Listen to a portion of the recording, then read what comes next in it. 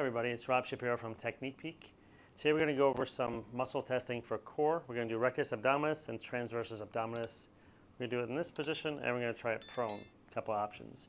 So first, when you do muscle testing this way, we're looking for connectivity. So you're not trying to push down very hard, you're just trying to see if the person can find the muscles. So first we'll do rectus abdominis. So what you're going to do is grab onto the patient's legs. We want to be below 90, but between 75 and 80. Okay, you're going to have them hold that position.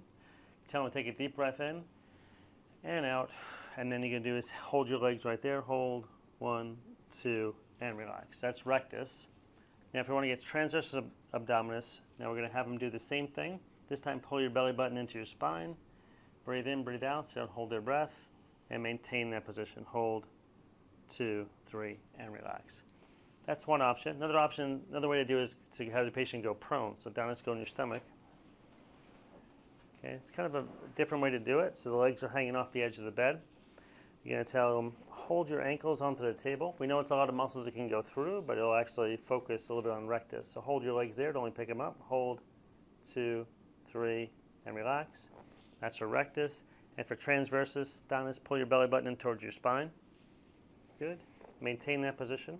Good. Hold, 1, 2, 3, and relax.